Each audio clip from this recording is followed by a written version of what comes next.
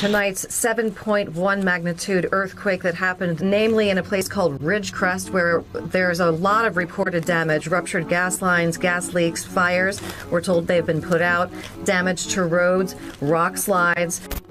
Put it in perspective for us. How bad, how big is it? You said we're long overdue? Long overdue. We're playing Russian roulette with Mother Nature. In 30 years' time, 30 years, the probability of the big one is about 100%. So we will see the big one. It's inevitable. It's going to happen. It's the law of physics. Stock up on food, water in case of an emergency.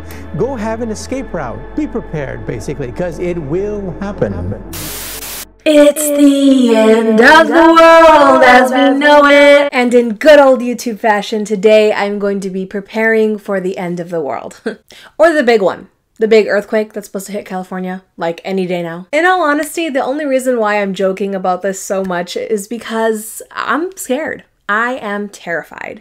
And by doing this video, it not only helps prepare me for a situation that could be disastrous, but it also kind of just eases my mind a little bit, you know, because with all these earthquakes happening, it's just, it's a little intense. And a little comic relief never hurt nobody. So now let's talk about the game plan. In the event of an earthquake, it's good to be prepared. Ain't no earthquake gonna catch me slipping, okay? I'm talking canned foods, water, first aid kit, blankets, cash, money, all that.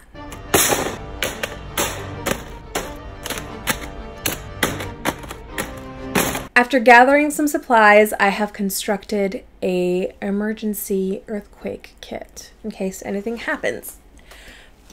And it probably weighs like 20 pounds. It's in this big bag that I don't know who's going to carry. I'm not carrying it if something happens, so we'll see how that goes. But this is it.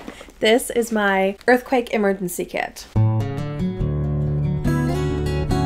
So in the first compartment, we got nothing. No, just kidding. There's this little zipper in here that inside holds an emergency blanket, a survival card tool. Basically, it's a bunch of things rolled into one. It has a knife edge, it's a can opener, it has a butterfly wrench, a saw blade, a hex wrench, a ruler, a bottle opener, a flathead screwdriver. This is gonna come handy. Got some of these. 3 batteries that I found in my drawer that I'm not sure work anymore, but I'm gonna take that risk. Now we're moving on to the second little layer here. And on the top, I have 3 bandanas because you never know, like, if there's going to be like debris in the air or like dust and like it's going to be hard to breathe, like it's going to be like a Coachella situation.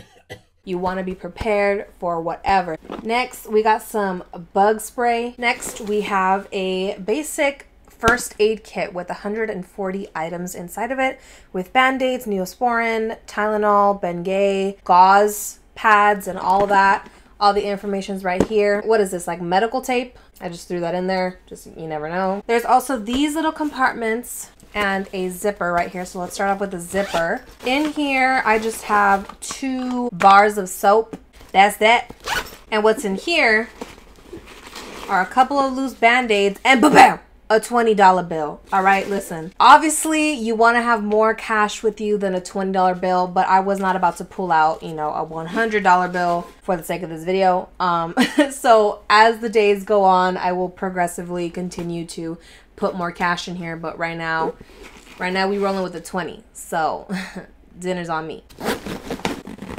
For the last layer, this layer is stocked up with goodies, a bunch of goodies. We'll get into what's on the top first. This was real cool. Okay, listen, this is an instant fire starter. This right here was $1. $1? And it starts up to 4 fires. You know what my favorite part about this is? It's eco-friendly. You can start a campfire. You can use it for your fireplace. You can use it for cooking. You can use it for charcoal. And you can use it in an emergency, which, you know, hopefully we don't have to do. But I mean, if worse comes to worse, I'm prepared. So we got 2 of these. Next, we got 2 emergency ponchos. This right here is an explorer's tool. Basically, this is a bunch of things rolled into one, just like that other little survivor card. It's a magnifying glass, it's a compass, it's a monocular signal mirror, and it's also adjustable binoculars, which is super cool. Next, we got 2 flashlights, count them. 2. Put your hands up. Ooh, put your hands up. Ooh, put your hands up. Ooh. Party's over, okay? This is an emergency. I had like a pack of 5. I lost the other 3. Don't know where they're at, but I'll make it my mission to find them. We're gonna need a lot more than 2 flashlights. We got some chicken fried rice, freeze-dried chicken fried rice. This stuff expires in 2049. So we're covered. A good old-fashioned lasagna, 1 freeze-dried ice cream sandwich. I don't know why I just got 1, but 1 for now. I'll get more later. I think that this is really cool though, because like in case of an emergency, if something ever were to happen, we would be so unhappy with the food that we're eating. This would be like a nice little treat, just like to cheer you up a little bit. We got some chicken of the sea tuna. Oh, wait. We got 2. We got 2 chicken of the sea tunas. We also got some utensils. These are some nice reusable utensils. They are a fork, a spoon, and a knife rolled into one. And then because we also have dogs, we also have canned dog food. This expires next year, so I have to get more dog food. After filming this portion of the video, we also decided to go on Amazon and buy a survival handbook because I think that that would be really handy to have. I mean, I don't know about you, but I don't have the first clue about what to do in the wilderness or like how to survive on nothing pretty much. So I think that the handbook would be really useful. We also got an emergency hand crank self-powered radio.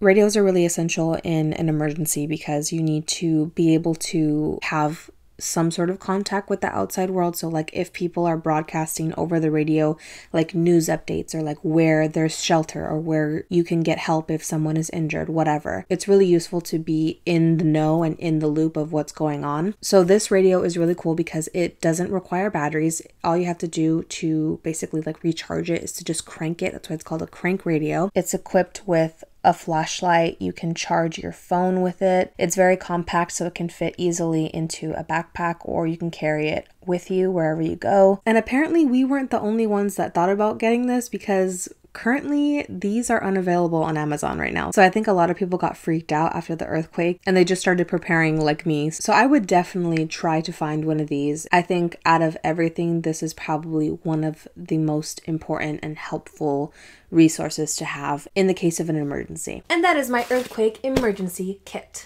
In the event that the earthquake is so massive that it knocks down my house or everything is chaotic in the streets like some "this is the end" type, I'm gonna need something that I can run in. I need to have free range to be able to jump over cars. I need to have shoes that I can run underground in. I need to have an outfit that says, "Don't mess with me and mine. Keep walking." And I haven't figured out the outfit portion of that yet. That will come later, but y'all ain't gonna catch me slipping. I told you, you ain't gonna catch me slipping. So I bought non-slip shoes. I got these steel toe shoes, the kind that like construction workers wear. Kind of like an edgy Doc Martin moment. Look at the grip on there.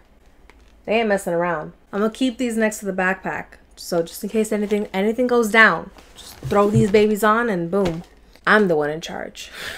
The last thing that I have to do to prepare for a natural disaster is to have an escape route. My family and I haven't really talked about what we're gonna do if that ever happens. Like, I'm always scared, like, what if I'm at school, I'm just alone, and like I'm in a situation where I don't have cell service, or like the earth split and my car fell in, and what am I gonna do? I don't know. So I haven't figured that part out yet, but I need to, and I'm going to. With all that being said, regardless of what you think is gonna happen if you live in California or whatever you've heard, it's always better to be safe than sorry. Just to be prepared for anything that can happen. You never know. Well, that's it for this video, you guys. Thank you so much for watching. If you liked it, please make sure to give it a big thumbs up. Subscribe down below for new videos every single week. If you haven't seen the video that I posted on Monday, the link will be down below in my description box. Make sure to turn on the notification bell. Make sure to make an emergency kit. Make sure to leave a comment down below. As always, I love you guys very much, and I will see you on the next one. Take care. Bye.